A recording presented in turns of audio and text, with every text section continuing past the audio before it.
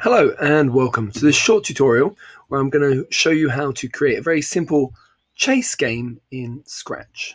And you can see the game here, chasing different bugs, catching each bug, and getting a point for each bug that you catch. Okay, so how do we do that?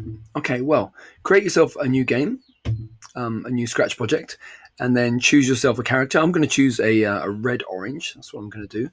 And the first thing we have to do is program our sprite to move. So there are different ways to make it move. A lot of people just go for the very simple changing Y. So if you see here, if I click the up arrow, it will make my orange move up. Okay, but you can see there it's a little bit jittery. Okay, so this is a very simple way to make a character move. But a much better way is to do it like this. So you need to get the forever. You need to get the if. Okay, let me go down to the touching.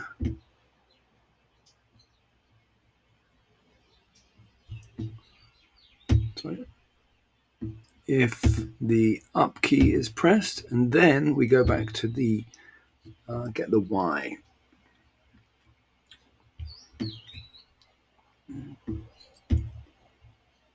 Okay, now you'll see when I press it, it moves a lot more smoothly. There we go.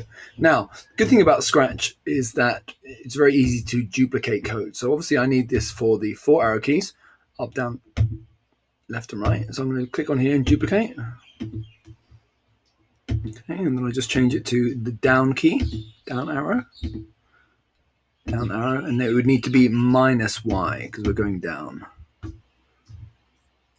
-Y. Okay, and then to go left and right,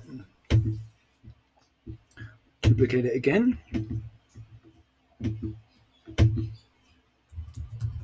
Okay, you can also use Control and C and Control and V as well. So right arrow, but this time we're changing the X-axis, not the Y-axis. Okay, and then again I'm going to do Control and V, and this is the left arrow, left arrow, and this would be -10. Okay, so let's have a look. Looks like we've got our character moving now. Yeah.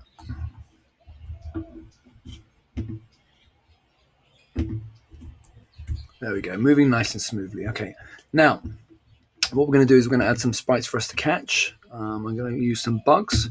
So I have a beetle. I'll just get 3 for this practice run. Oh no, not that one.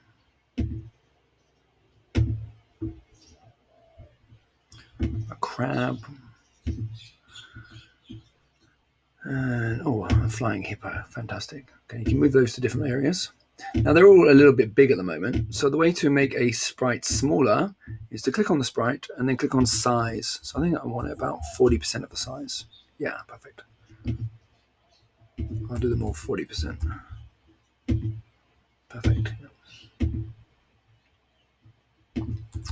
Okay, now what I want to do is, again, like I said, it's quite good with Scratch. If you code one character, you can then just share the code. So I'm going to go ahead and just do one first. So first of all, when the flag is clicked, so when I start the game, I'm going to move it to a random position. Okay, and then forever, if touching. Okay, I'm going to do this on a different one, so it's not. So if the beetle is touching the orange, okay, touching the orange, okay, what I'm going to do, I'm going to give it, I'm going to make it move to a random place. Before it does that, I'm going to have it say something. So you can say ouch, or you can say wow. I'll say ouch. Whatever you want to say. Okay, for 1 second, and move to a random position. Okay, so let's see if that works now, okay?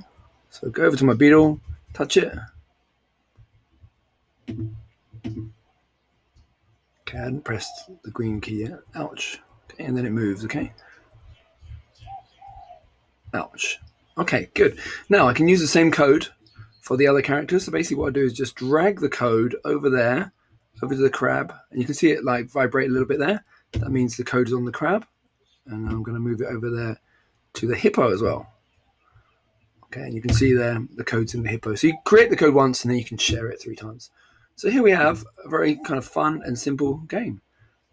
Okay, and every time I touch them, every time I catch them, they move to another area. Okay, now one way or 2 ways to make this game a little bit more fun, a little bit more competitive, and that is you can add points, and you can also add a timer. So you can add a 1-minute timer and see how many points you can catch within 1 minute.